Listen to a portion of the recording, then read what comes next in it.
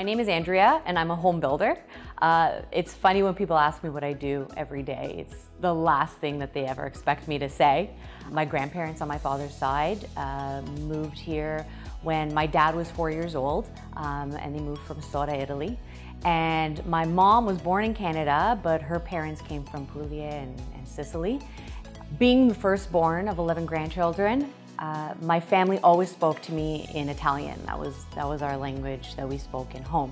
But I think that's benefited me now because I've kept that language with me as I've grown older, and I've always been able to communicate fluently with anyone who's spoken Italian with me.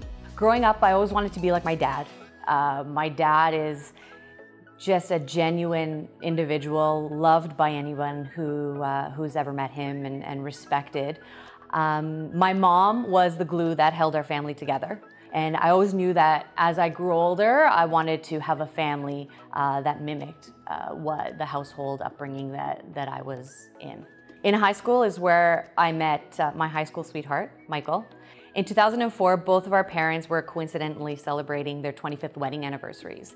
And unbeknownst to me, Michael showed up in Venice and proposed to me.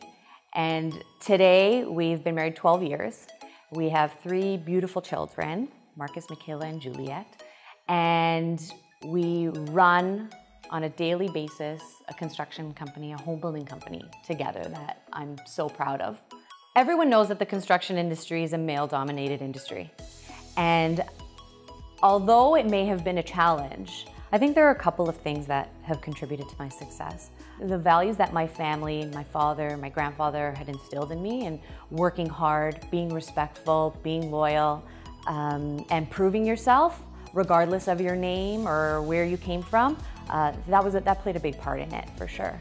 I think that the support my husband has provided me as well, and the partnership that we have developed not only in life and bringing up our 3 children and creating this life for ourselves, but on a daily basis working with one another and managing the day-to-day roles required in our organization.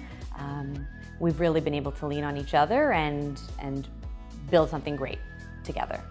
I'm so honored and thankful that the CIBPA considered me for this award.